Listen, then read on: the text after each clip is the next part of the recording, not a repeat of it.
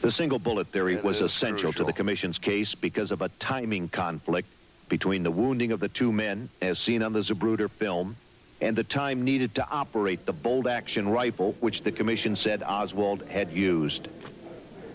You'll find out in a FBI minute and Secret why Service the tests at timing the is assassination crucial, which site, bullet missed. together with a frame-by-frame examination of the Zapruder film, revealed that President Kennedy and Governor Connally were wounded within 1.6 seconds of each other.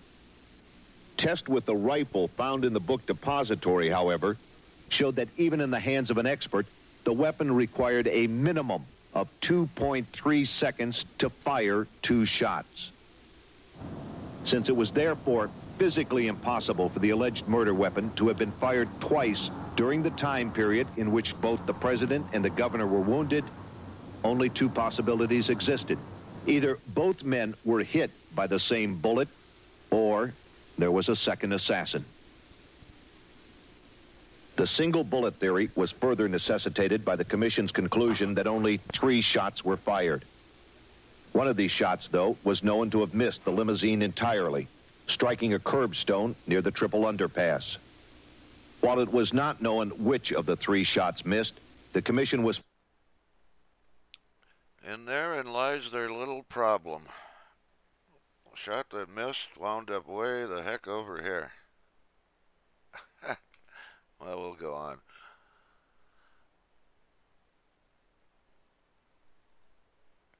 The single bullet theory was essential to the commission's case because of a timing conflict between the wound. So convincing is the film of the 2 separate shots that both the FBI and the Secret Service reports on the assassination stated that the 2 men were hit by different bullets.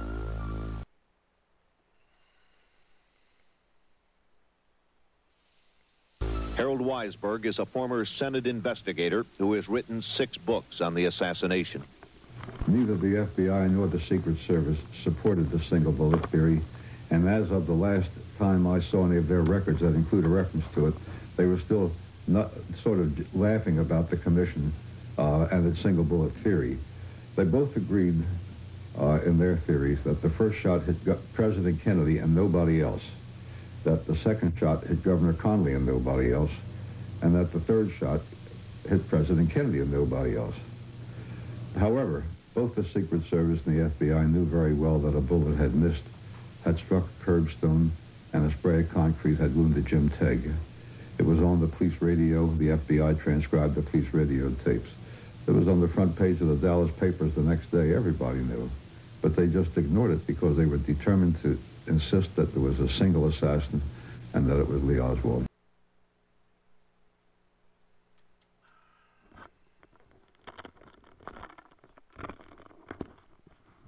And you're about to see the little problem with their missed shot. But unquestionably, when the first shot was fired, I recognized it as a shot.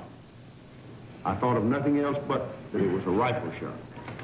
I turned to my right. I had time to think. I had time to react. And I turned to my right to look back over my right shoulder to see if I could see anything unusual, and particularly to see if I could catch him out of the corner of my eye. Because I immediately thought... Him, you mean the president. The president. Because I immediately thought of an assassination attempt. The moment I heard the shot, I didn't see anything except just the general blur of waving of people moving, but nothing really unusual. I did not see the president out of the corner of my eye, and I was in the process of turning back to look over my left shoulder, and had about come to the point where I was looking straight forward again when I felt the impact of the bullet that hit me. I am convinced beyond any question of a doubt that the first shot that was fired did not hit me. Then I was hit. So that's the Warren Commission's little problem. They had a missed shot, and rather than assume that there was more than one assassin, they chose to go after their theory, this improbable theory of a single bullet.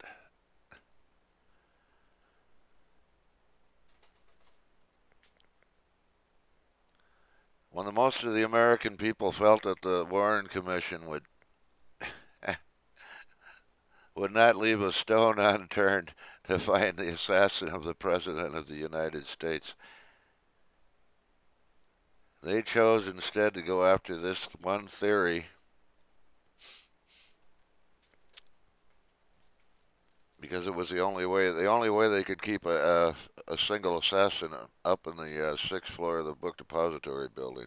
Let's go over this single bullet, well, we call it something other than bullet, but single bullet theory.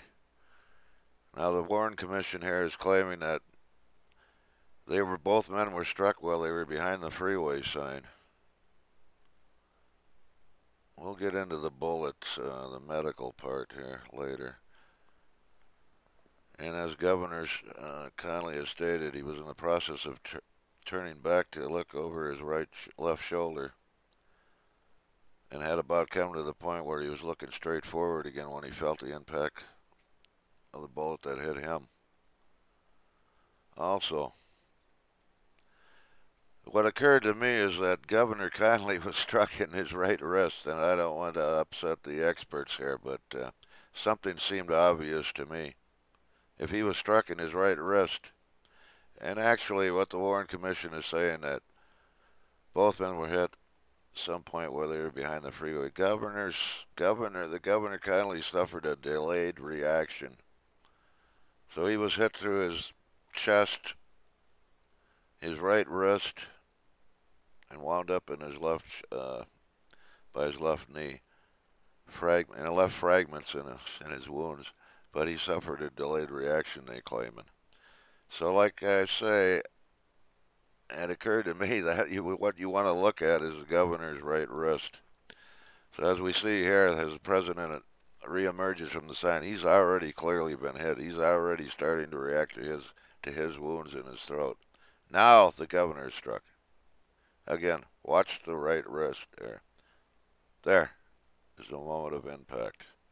One more time. President's already reacting to his wound. About 2:28 or 9, 27:28. That's when Governor Connally is struck.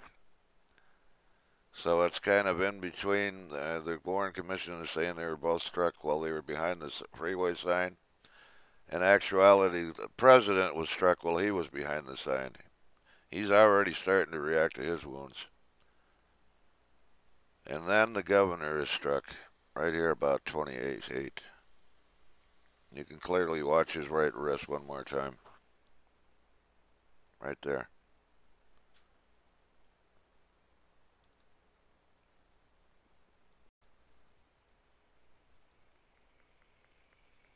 Yes, I doubt severely that Governor Connally's right wrist suffered a delayed reaction. In all reality, it was probably Kennedy that suffered a slight delayed reaction, so he was probably wounded.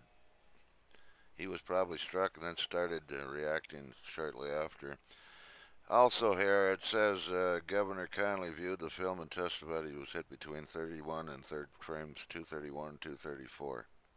So he was pretty accurate. But that wasn't good enough for the Warren Commission. They knew that was still a big problem.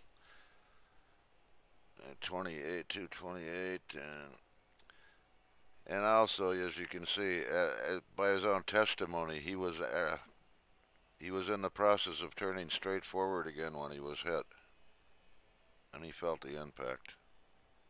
Exactly what the film shows.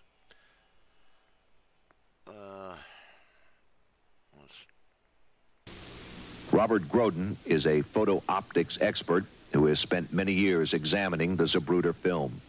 Unfortunately, there's a road sign between the lens of the camera and the president at about the time of the first shot, which obliterates the view. So we can't tell exactly when the president was first hit. We do know that by the time his head disappears behind the road sign, it does not appear that he has been hit yet. At frame 225, President Kennedy shows the first signs of being hit. That is, he reemerges from behind the road sign and his hands are coming up toward his throat, being clenched. Governor Connolly, on the other hand, doesn't show signs of being hit until frame 237 to 238. We have quite a stretch of time there. To me, it's rather obvious that the president had been struck before Governor Connolly was wounded, because the president was placing his hand up to his throat. And at that time, the governor was showing no signs of any distress that he had been struck in any way. It was just a few frames later that he obviously had been wounded and showed signs that he was in pain.